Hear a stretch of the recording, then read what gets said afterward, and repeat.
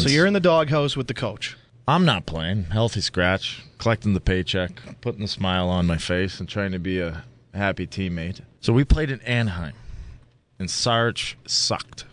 And he'd played like 500 games in a row. So we're on the plane from Anaheim to Phoenix, and Keenan loses his marbles, comes back to the plane. I sit across from Sarich and just berates Sarich and looks over at me and goes, "You're playing." I'm like, "Huh? Me?" How many games did you miss by that point? Oh, I had quite a few. And Sarich had that Iron Man streak going, so I'm like, I tapped Sarich. I said, "Sarich, I'll fake an injury." He's like, I don't really care about it. In the back of my head, I'm going, man, maybe this is my chance. Make a big splash again. Pretty excited. Been out of the lineup for a long time.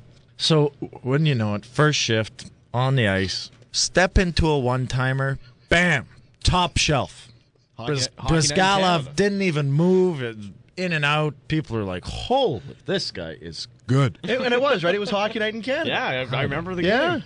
So, pretty excited, pretty happy with myself. We win the game.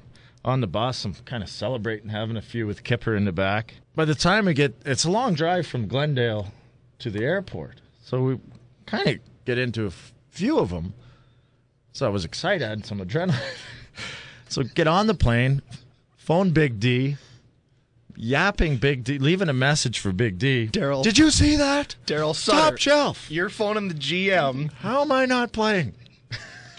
So you're feeling good at this point. Earlier in the year, we had a rookie party in L.A. And me and Goddard showed up with Nacho Libre wrestling masks on. For some reason, this thing is still in my carry-on bag. And now I've had a few. Feel pretty excited about myself. I decided that the cool thing to do would be to disrobe and throw on this mask.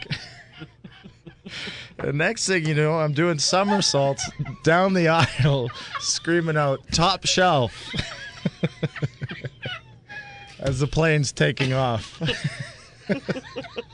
So just picture, I had a nice tight tuck going down the aisle. Top shelf! Top shelf!